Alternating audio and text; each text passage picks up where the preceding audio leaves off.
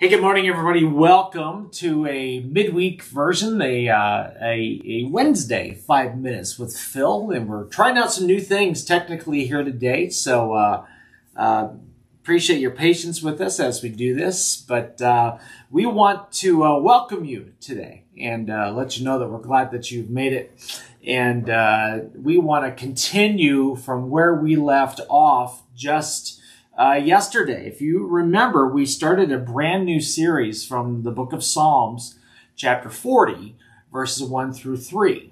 And David here is talking about God doing a real complete work in his life and doing a really great thing for him in his life.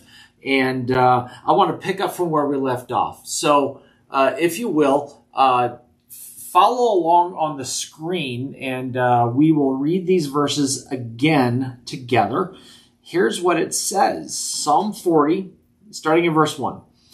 I waited patiently for the Lord. He turned to me and heard my cry.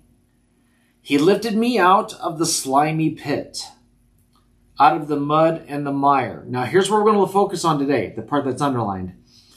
He set my feet on a rock, and he gave me a firm place to stand. He put a new song in my mouth, a hymn of praise to our God.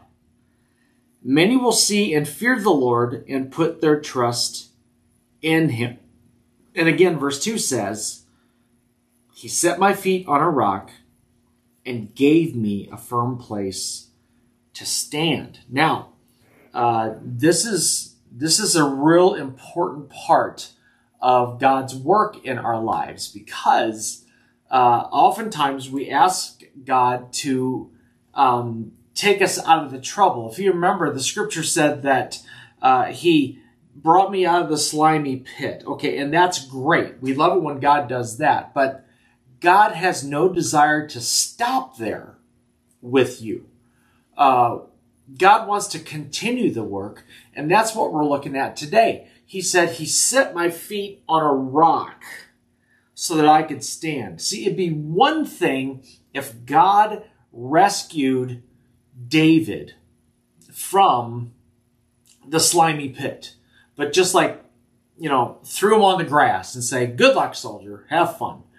But that's not the way God acts. You see, when God does his work in our lives, he not only brings us out of our really difficult situation, but he also places us at a spot where we can stand on our own, where we don't just become a victim the whole time, and that's all of a sudden our mentality, but he sets our feet on a rock. In other words, God has every intention of taking us from where we might be currently, okay?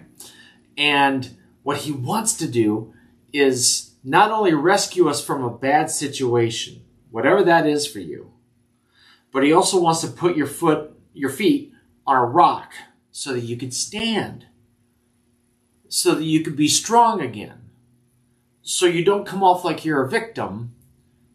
You're actually living in a way where you're actually better than before you were even in the slimy pit. That's the complete work of God.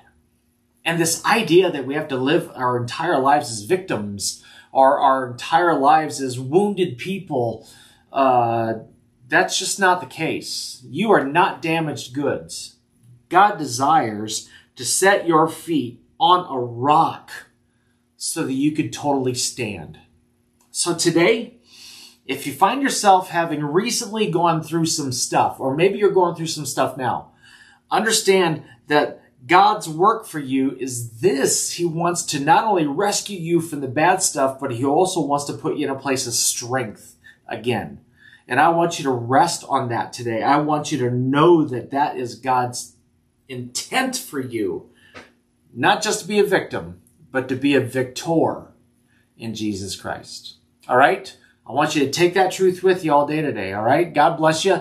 Thanks for joining me. We'll talk to you later. Bye-bye.